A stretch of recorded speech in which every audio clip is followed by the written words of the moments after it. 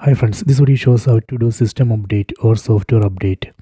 Please don't forget to subscribe my channel. Please like and share the video. First you go to settings. Select this settings icon. Go to system. Go to about. Then select system update. Now it's checking for update. Okay, done. It shows that there is an update. Size of the update is 731 MB.